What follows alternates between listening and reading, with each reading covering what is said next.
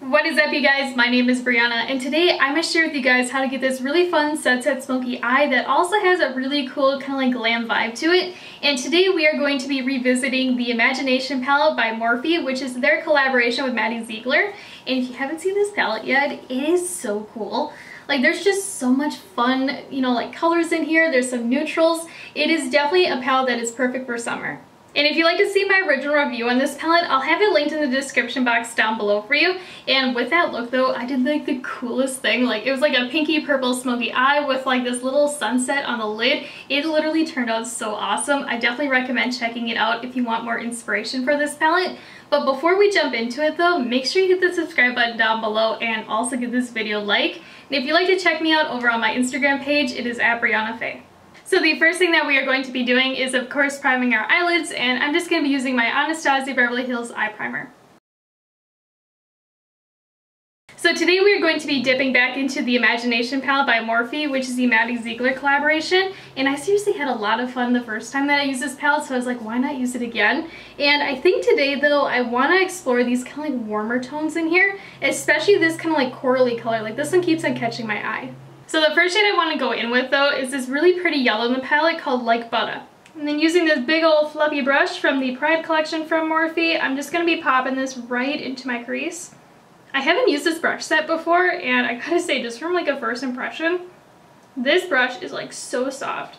Like, I don't know how to explain it, but I can't necessarily feel the bristle hairs because they're that soft. Like, I don't know how else to explain it. Like, they almost remind me of like a fuzzy blanket, like that softness.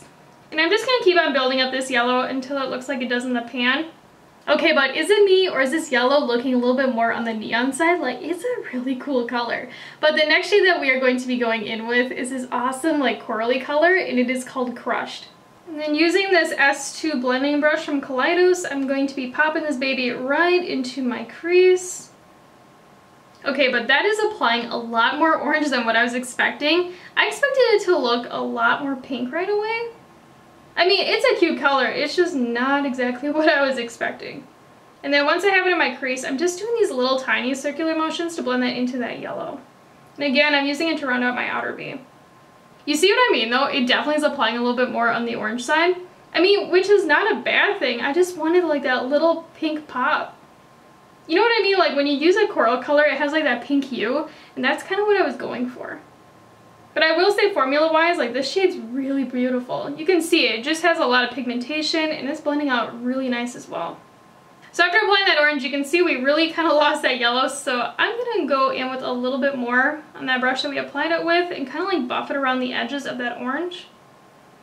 Yeah, it definitely is not as yellow as this side, and I really like this side a lot.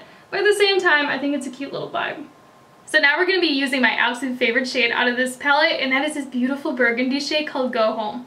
And then I'm just going to be taking it on this Sigma E33, and this is like a super tiny little blending brush. It is absolutely perfect for the crease. And I'm first going to be initially applying that shade right into my crease because I want a lot of definition with this look, because you guys know me, I like my looks really dark and smoky.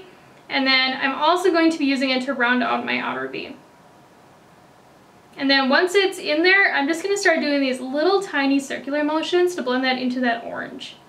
And when you're doing this, it helps if you build up that color in the crease and then just kind of use whatever's left on your brush to fluff it outwards. Now, I don't know if you like this too, but like orangey reds with cheetah print is such a vibe. I don't know what is up with it, but like I just love them next to each other. But off camera though, I'm just going to quickly cut my crease, and I'm just going to do like a normal cut crease. And I'm just going to be using that Anastasia eye primer that we used earlier. So after cutting the crease, you can see we have this harsh line right here, so we're going to get rid of that. And I'm just going to take a little bit more of Go Home. And I'm using this pinched blending brush from Morphe out of the Pride set. And it kind of has like a flatter side. And I'm packing Go Home with that flat side right on that harsh line. And then with whatever is left on my brush, I'm just flicking it inwards. And this will help blend in the other colors in a minute.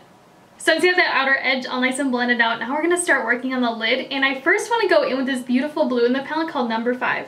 And then using this flat shader brush, I'm just going to be applying it to the outer kind of like half of my lid. So I'm cutting my lid right in half with the brush, and I'm applying it from that half outwards. And then I'm also slightly overlapping it with that dark burgundy that we just applied.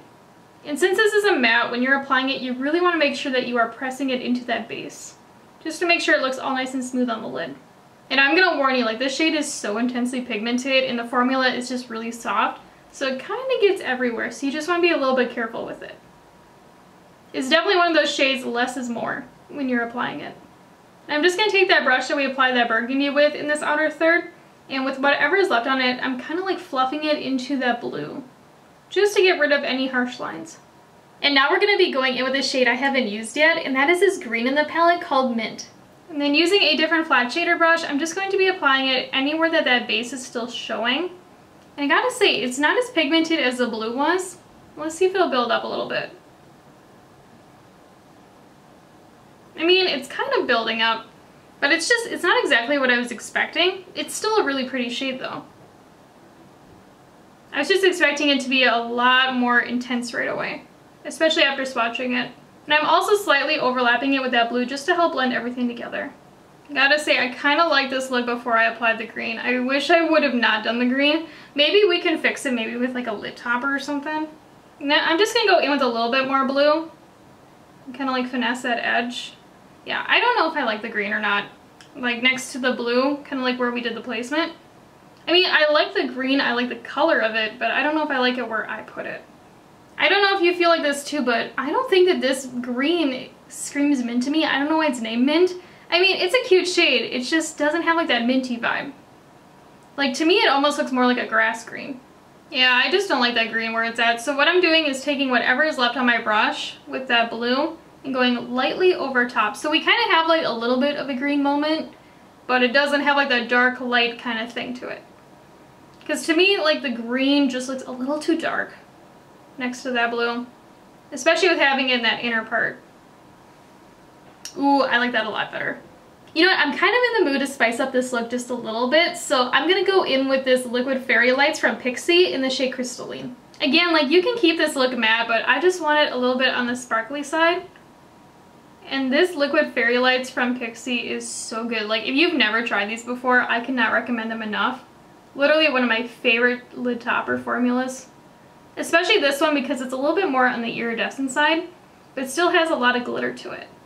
Oh yeah, I love that. That is so cool. And I'm just kind of putting it over the green in the blue.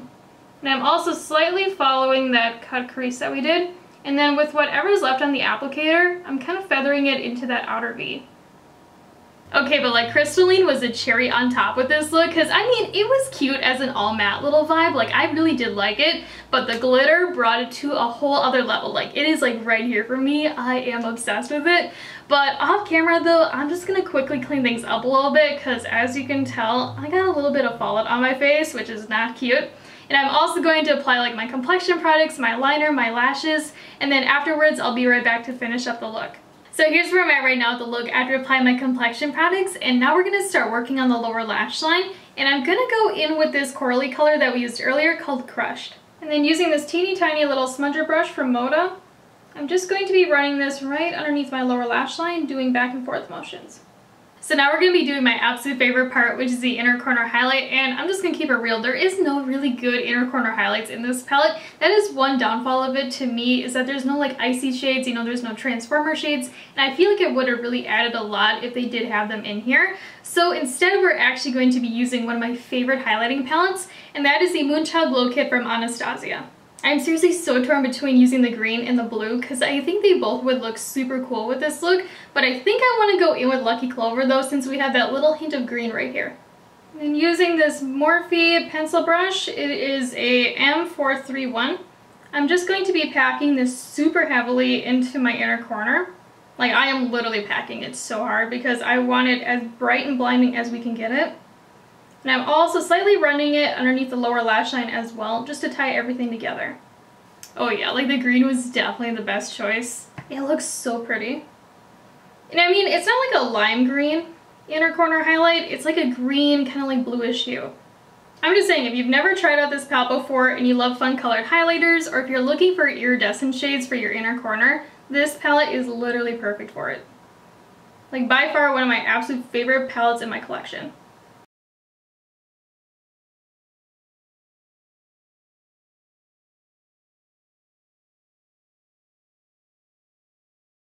I just can't get over how cool this look turned out. Like, it definitely gives me like a whole summer vibe. But if you're honestly looking for a really fun summer palette, I think you would be really happy with this one, because so far I have been really enjoying it myself. I love that it has like these neutrally colors, and you also get these really fun bright pops of color. And when I say like a bright pop of color, like they have like almost a pastel hue to them, so they're really trendy. I feel like pastels are definitely like the summer trend right now. Like, I have been seeing them everywhere. You know, it practically seems like every brand has a pastel palette right now. So if you're looking for a really fun everyday palette that has just a little bit of a fun pop of color for summer, I think this one would be really fun to check out.